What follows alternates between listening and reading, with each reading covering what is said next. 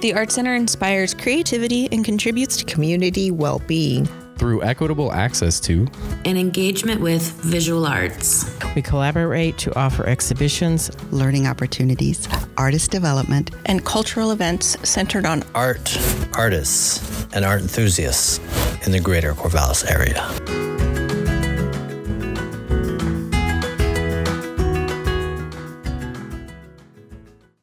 My name is Claire Elam. I am the Artist Accelerator Program Director, and I'm here today with Justin Lodge to talk about his work in Evolution of Practice, the current show at the Art Center.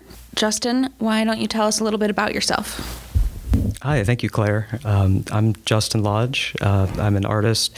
I work primarily with 2D work.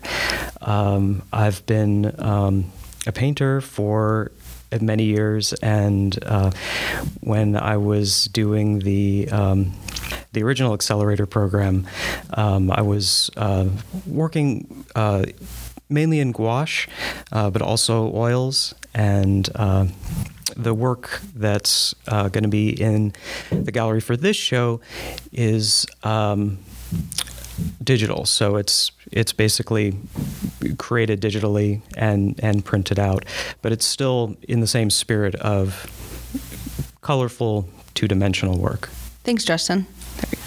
So you talk a little bit about how you're getting into digital work from painting. I'm used to seeing your work as a lot of landscapes and kind of almost fractal patterns of landscapes. Do you want to talk a little bit about how the difference for you between digital painting and oil painting and how that relates to your concept or the craft of creation? Yeah, craft is, I think, a little bit tricky for me because I get bored pretty easily.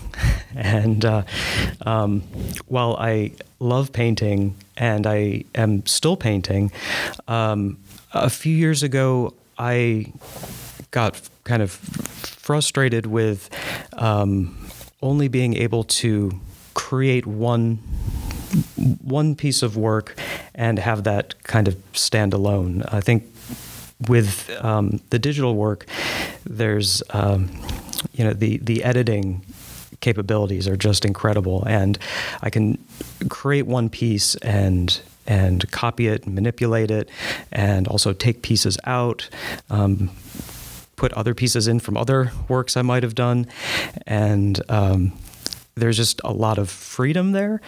Also, the ability to print multiples out is very attractive to me.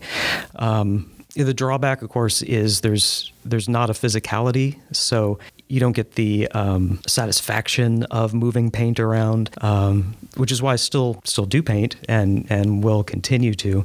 I've played around and have experience making work digitally for many years, but not doing it on a sort of fine art level. Previously, when I was making paintings, I would use programs like AutoCAD or Photoshop and Illustrator to sort of help with the ideas and the concepts of bringing things together. It was kind of like a part of the scaffolding. So having it be really the final product is new for me. I'm still playing around with it and really honestly trying to see if it's something that I want to continue with. Well, it's exciting to see you develop some of those ideas that you worked on in the Accelerator with me and take them to a different place from where they were. So the show that you're in is the Evolution of Practice. It has 8 of the 16 graduates of the program so far, and it's great to see you guys all together. Watching you put up the show today was a treat for me, just seeing you all interact. I talk a little bit in the Accelerator about practice and how that relates to business, etc. But how does the idea of an evolving practice, what does that mean to you? Well, I feel like personally, work is always evolving, and it's because, like I said before, I get really bored easily, and particularly with one way of working, and so not only in terms of craft and the physicality of the work, but also with the content. I tend to want to keep moving forward, and that's not always great in terms of making a full, coherent body of work, but I do see it as an evolution, looking back at, what I've created 5 years ago and what's come between. So for me, I guess I'm kind of striving for something that is meaningful. Like I'm trying to find the thing that is meaningful, that is interesting to me, in that sense, but also fun. And so for me, that evolution is always kind of a exploration of those things. What's meaningful and what's fun? What do I actually want to do? So you've talked a little bit about getting bored easily, which I think a lot of artists, myself especially, can relate to, that need to be making something new, and new material or new ways of making is exciting. Do you see yourself sticking in the 2D world? Next time I talk to you, are you going to be making 10-foot tall sculptures, or are you happy in that realm right now? Probably. I have a background in landscape architecture, which involves three-dimensional design. So I have a pretty hefty training in 3D design and thinking spatially. Before that, I was making spatial installations.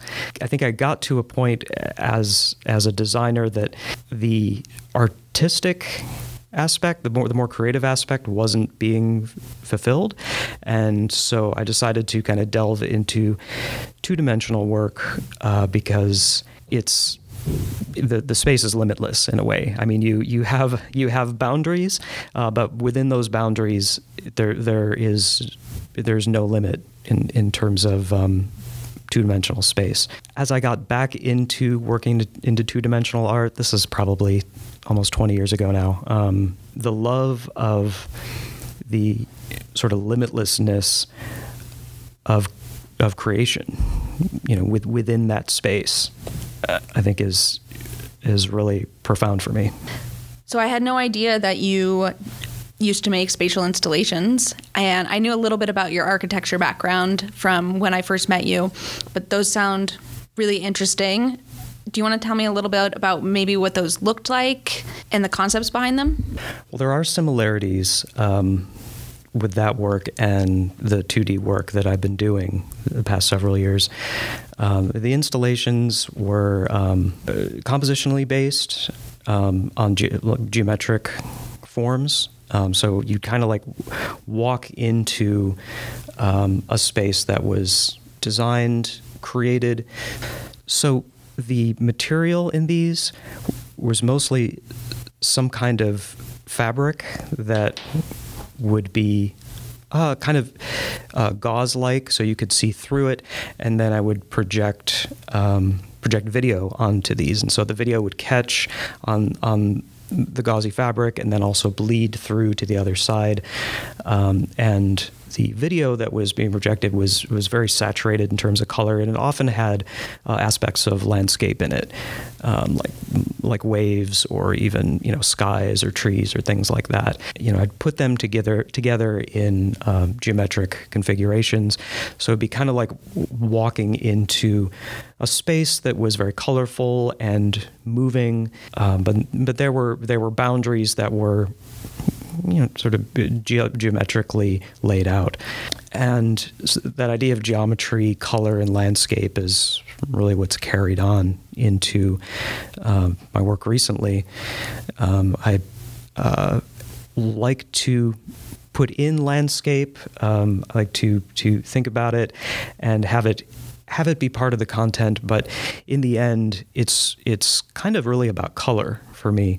I want whatever the landscape is. I'm not that interested in making a naturalistic looking landscape. It's more about the color for me and how that comes through, and that these colorful landscapes are framed and organized usually within some kind of geometry, whether that's sort of hard edge geometry or what's I've been doing more recently is a more sort of free-flowing organic shapes. So you talk a lot about colorful landscapes and not necessarily having them be based off of anywhere in particular or very accurate. But are there spaces or places that you base some of the feelings with the colors off of in your work? In general, over the past 10 years, I've been lucky enough, actually, should I say, since moving to Oregon, to have beautiful views that I can see from my window. And this was when we had that when I lived in Albany, and now in West Linn. I have the ability to look out at sort of beautiful mountainous views, and but in particular, my view when I lived in Albany was a western-looking view, so I could see the sunset every night. And even if it was cloudy and raining all day, it seemed like as soon as the sun started to hit the mountains, the clouds would break, and they're just, even for 5 minutes, there'd be a fantastically colorful sunset. And it's those colors of the sky and those colors of sunsets, and my view right now is more of a sunrise view. It's those very bright, catching, eye-catching colors that, for me, it makes me pause and maybe brings a moment of clarity, and I find that very inspiring, and I try to reproduce those to a certain extent in the art. Thanks, Justin. It's been great to hear kind of how your work has gone through evolutions of practices for many years, and still see those motifs and themes throughout your work. The colors, especially, when I see that, I think of your work, kind of those sunset saturated colors that are almost verging on glowing themselves. I think that's about all the time we have, so thank you so much. Is there anything else you would like to add? No, but thank you, Claire. It's great to be back here at the Art Center, and it's great to see you again.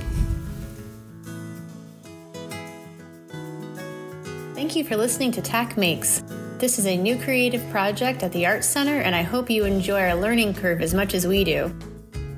You can find more episodes on YouTube and Spotify, and on our website, theartscenter.net. That's arts with an S.